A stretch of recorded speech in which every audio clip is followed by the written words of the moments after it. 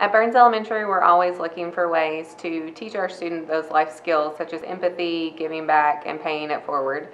So this year we decided to do a new initiative, which is Be a Champion, and that will directly benefit Norton Children's Hospital. At the beginning of this, we reached out to our Bobcat families and said anyone that has any story to tell based on their experience at Norton's, please share that with us. And we have had an outpouring of response from that. Families thanking us for doing something for Norton Children's Hospital because that has benefited their families and their children and their home life that we didn't even know about. So it has been amazing to hear their stories and to share those stories with our students and our staff.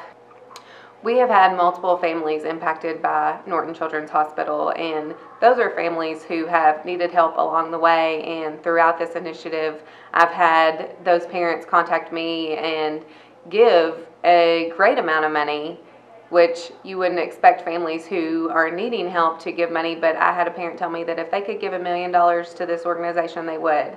And I truly know that they gave what they could to Burns for this initiative. I've had a parent who just finished treatments with their child at Norton's also give a check of a significant amount of money, and that just warms your heart because people have given back to them and they're paying it forward now by giving us money to go towards our event. Throughout our school year, we've done many events to raise money for Norton Children's Hospital, and that is through technology days and pajama days. And recently, our preschool put on a trichathon to raise money, raising over $400 just with our preschool, which is amazing. But it's showing that our families have the heart for Norton Children's Hospital and what it does for our students and families. And we have reached out to our DCPS family, and I think that it's made some impact.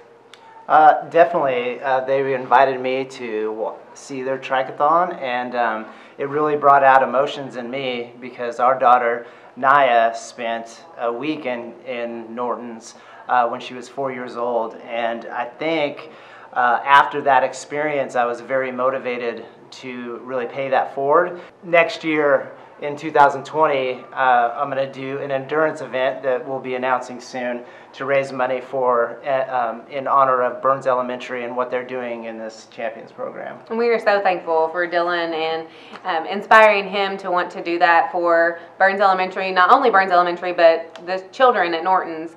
We just want to be able to do something to give back to students here at Burns and students in DCPS that might be directly impacted through Norton sometime in their life. So we are so thankful for people like you that are inspired by these stories and our DCPS family.